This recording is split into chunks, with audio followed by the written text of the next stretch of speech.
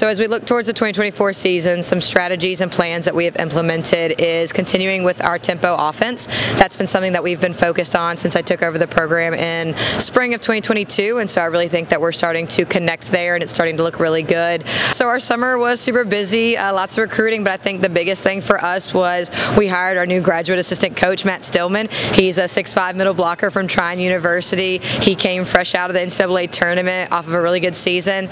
He'll definitely be the first one to tell you he owns some records, but he's an awesome guy, brings a lot of great energy for us, definitely quirky, and I think the girls are loving that. So all 4 of our seniors from last year came back, so we've got that big roster this year, but the biggest thing for me is that they enjoy it.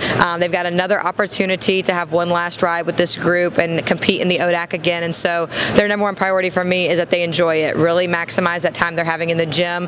However, they do have some roles that they do have to maximize while they're with us, is they've got to reinforce those standards and expectations. They've had 3 years with me as their coach, so they know what I expect, they know what I want in the gym, and so their job is to bring that in here every day and give the freshmen somebody to look up to in that regard. I think some of our biggest challenges this upcoming fall 2024 season are going to be in our own mind, that game between the ears. We always know that we've got to focus on our side of the court. We know that we don't focus on what's across the net from us until the day of the game as we're preparing for those each individual teams. But for us, it's going to be what kind of consistent play are we bringing? Are we making sure that we're taking care of our side and our team? So for us, every day when we come in the gym, we're focused on Averett, making sure that our play is good, making sure that we're bringing 100% of what we're doing, and making sure that we're perfecting those little pieces of the process that we want to implement as we go towards the season.